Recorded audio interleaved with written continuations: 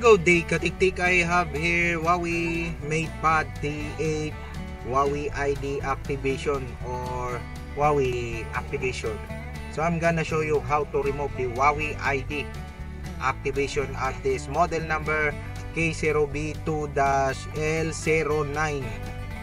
You can see the model number. So first you gonna turn off this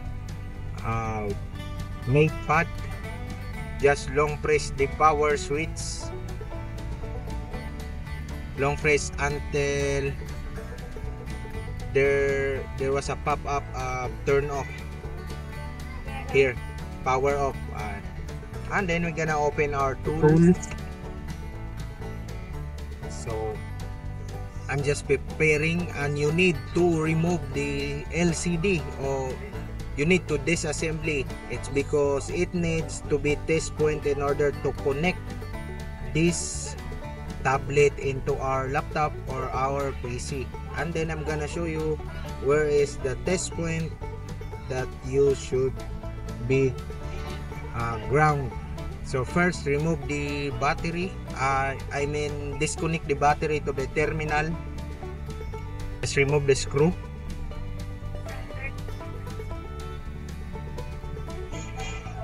Like that, and then disconnect now the battery, and that's it. So next is you want to remove this part in order to see the test point. The test point of this tablet is under this part.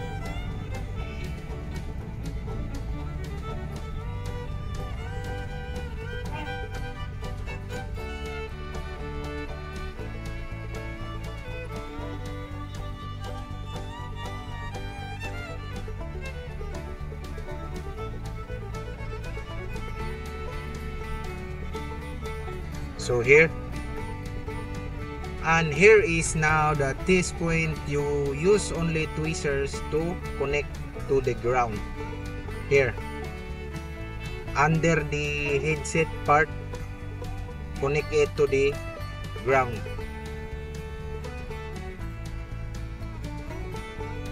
And then after that, we gonna open now our tool.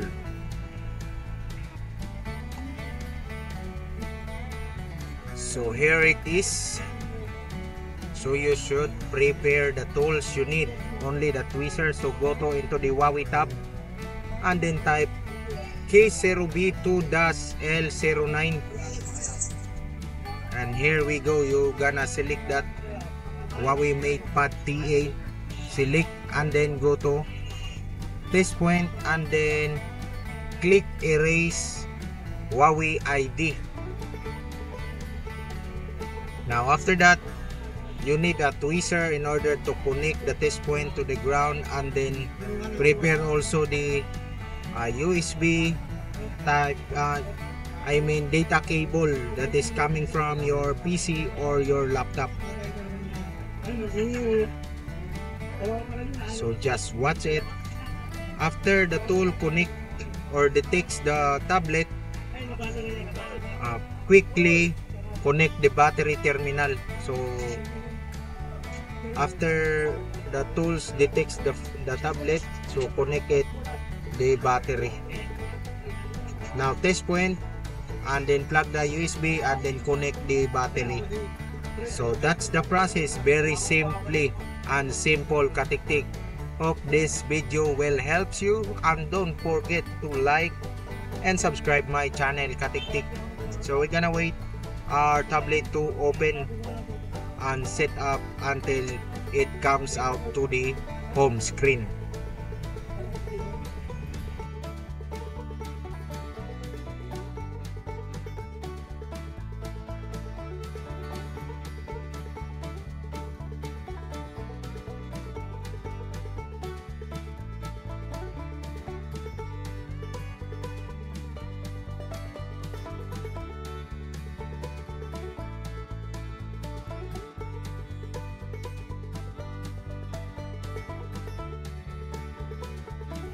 Now set up your tablet.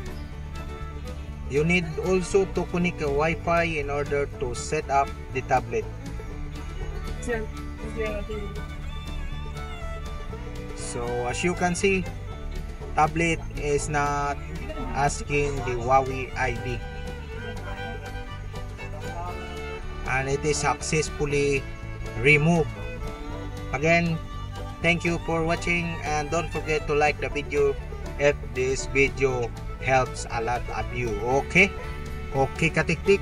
Again, this is ClearvanZ, and this is your 𝐶𝐞𝐚𝐬𝐞. Bye bye.